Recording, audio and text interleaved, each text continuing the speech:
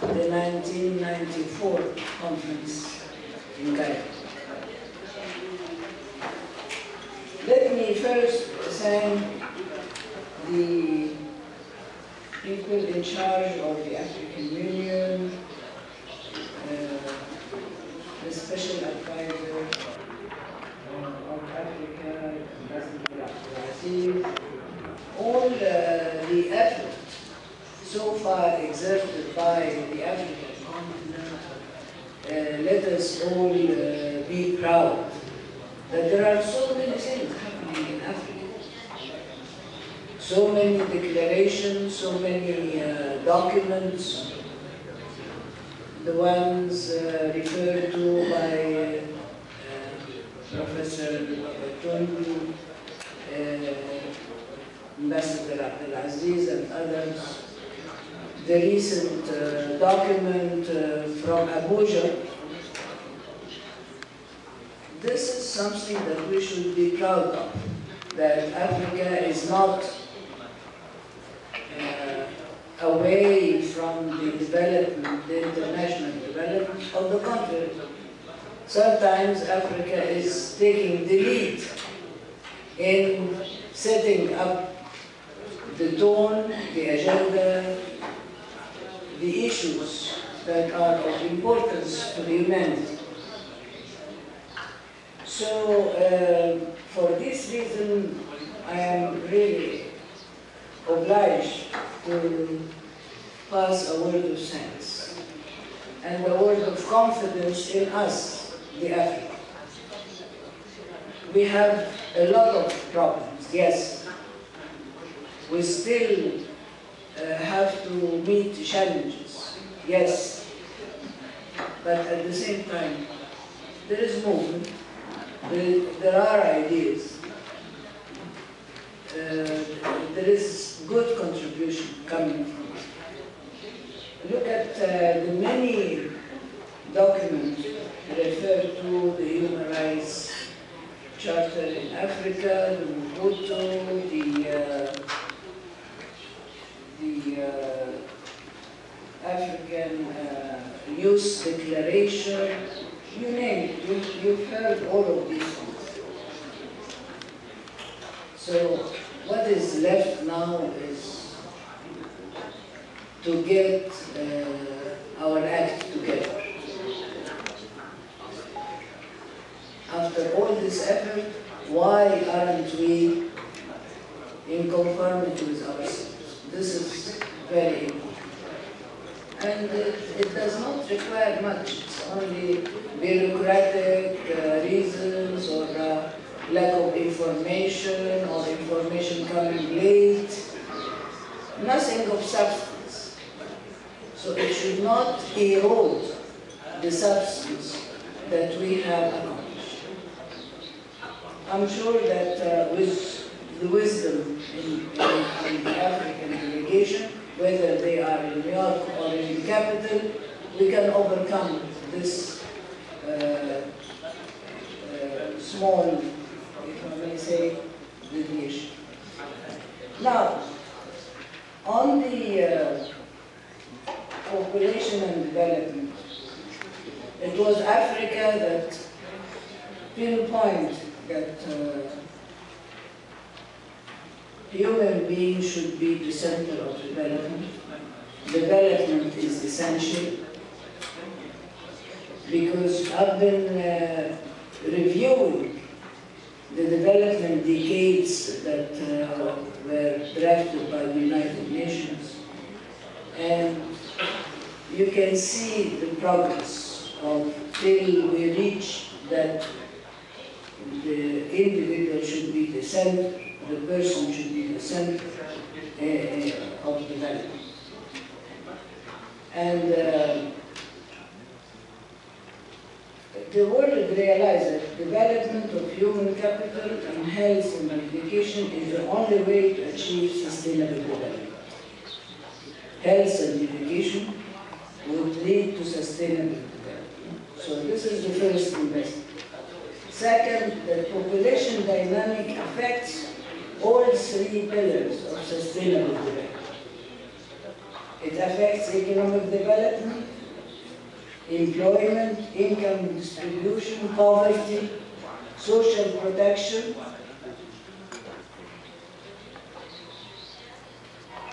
So we all agree that any investment in human capital is an investment in the future that will bring more social and economic progress.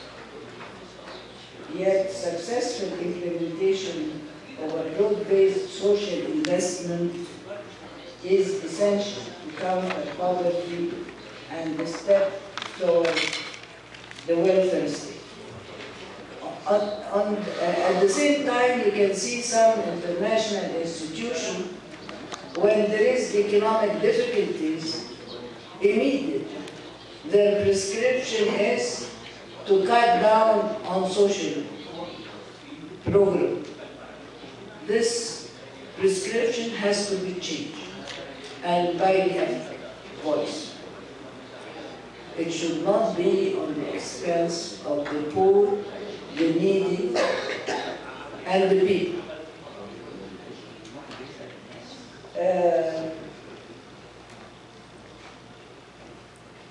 Africa is rich. It has a lot of natural resources. Whether or not the benefit of these natural resources goes back to the individual, it's another problem of equitable distribution.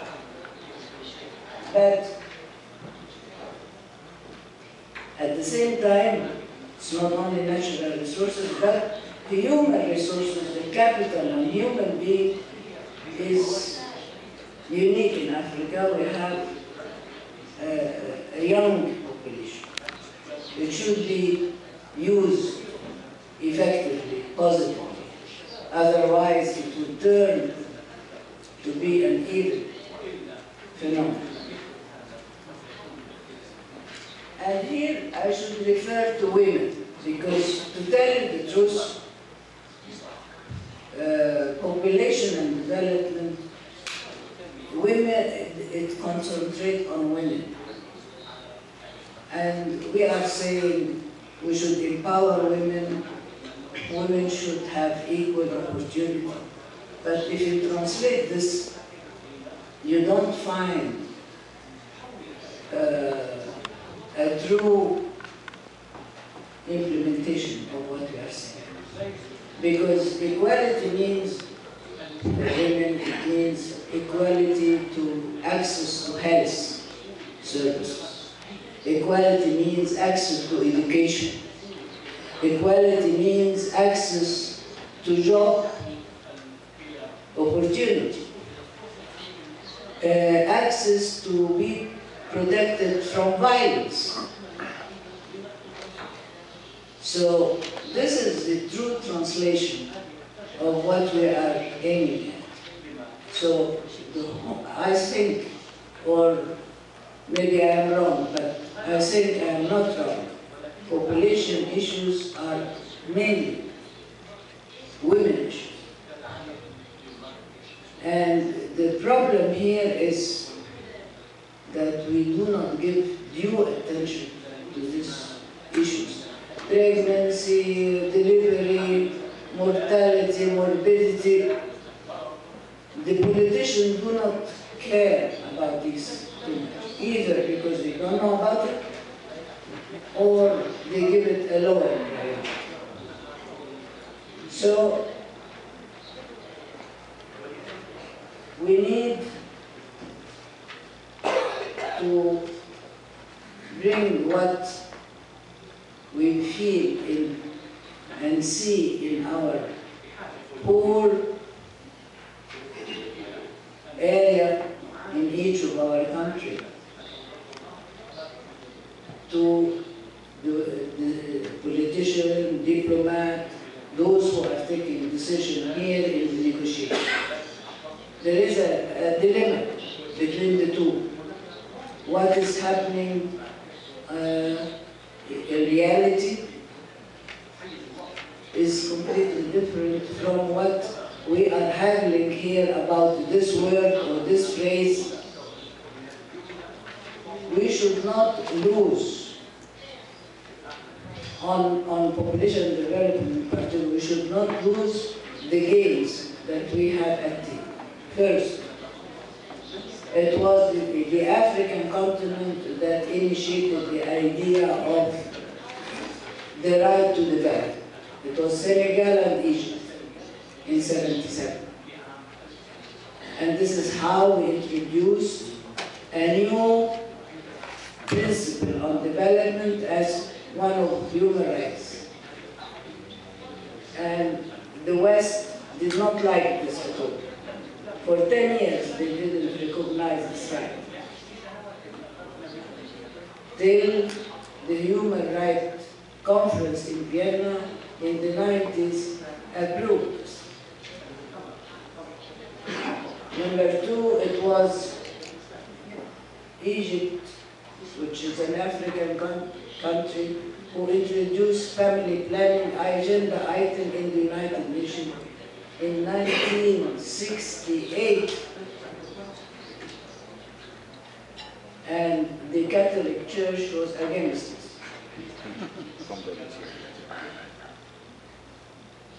It was in the African continent when we hosted the 94th Population and Development Conference. So we in Africa have initiated and contributed to the international humanitarian law.